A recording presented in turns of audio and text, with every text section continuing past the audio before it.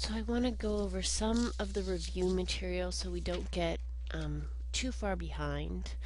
And the first thing, I assume most of the stuff that I assigned to you was true review for you. Um, this is from section A7 about roots and radicals. So, and we have this basic, I'll just go over the basics and remind you. So, if n is greater than or equal to 2 and is a positive integer,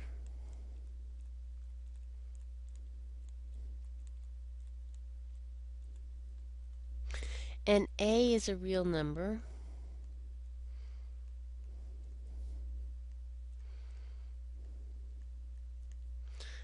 then the nth root of a to the n is the absolute value of a when n is even, and the nth root, this same expression, is just a when n is odd. But when n is even, you get this idea. For example, the square root of -3 squared is actually equal to +3, and that's where this absolute value comes in. Okay, so a couple examples. The cube root of -125.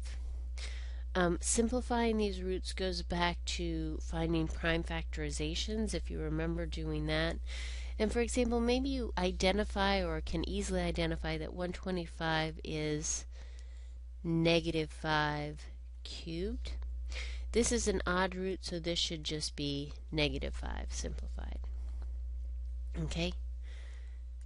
But when I have, say, the fourth root of m to the fourth power, and I don't know anything about m, then this is the absolute value of m, whatever it is. Okay?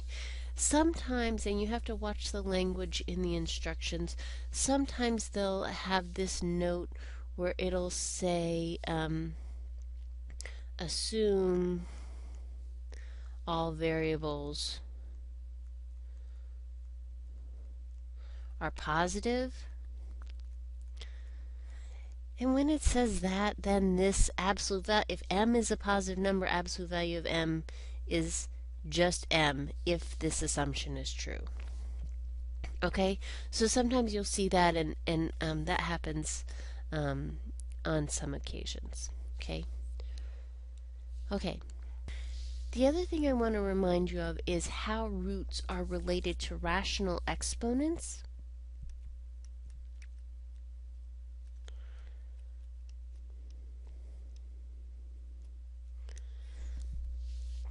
So we have this relationship or definition, a to the m divided by n is equal to the nth root of a to the mth power, or this variation also holds, the nth root of a all raised to the mth power. This is true under these conditions. A is real, which probably from now on I'll write a is an element of the real numbers, like that.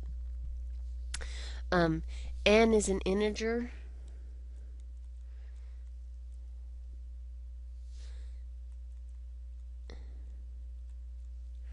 And n is greater than or equal to 2.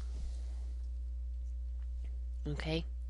So we have this connection between radicals and rational exponents. For example, I have 16 to the 3/2 power. If you're doing this on your calculator, you can just put this in. If you're doing this by hand, you really need to recognize this as the square root of 16, and you get to decide where to put this third power. Since 16 is a perfect square, putting it on the outside makes sense because I can easily find that this is 4 cubed, and 4 cubed should be, I think, 64.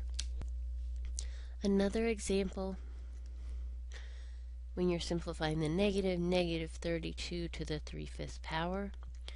This negative out here is outside of this power, so when you simplify, this thing needs to go out here. It's the cubed, oops, it's not the cubed root. This denominator is right here is the index, negative 32. 32 is a perfect fifth, I believe. I think it's 2 to the 5th power. So the way you'll simplify is that this is negative. And when I simplify this, I believe this is negative 2 to the 5th power. Let's check. 2 times 2 is 4, 8, 16, yeah, 32. Cubed. This comes out as negative 2, and that's cubed. Negative 2 to the cubed is negative 8, and this should be positive 8. Okay? Okay. The other thing that you'll see examples, so this notation you can go back and forth depending on what is useful to you. Sometimes it's useful to work with things as rational exponents because all of those exponent rules that we used before work with rational exponents. So when you multiply things together, you can add exponents. All of that works. So sometimes you'll also want to go the other way, rewrite with rational exponents.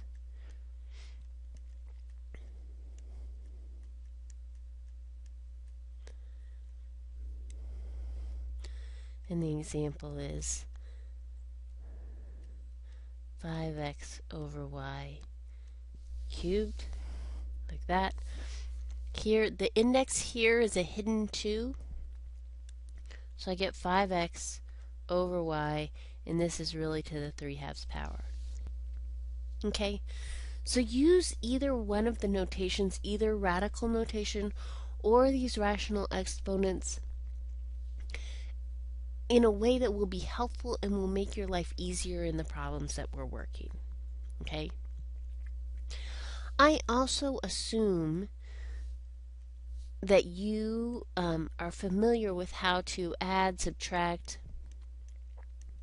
multiply, and divide radical expressions. And if you're not, there's another extra video for a different class that I did, and I go over a little bit of that. But that should be what I kind of wanted to cover for radicals or roots for you. Okay, so please let me know if you have questions.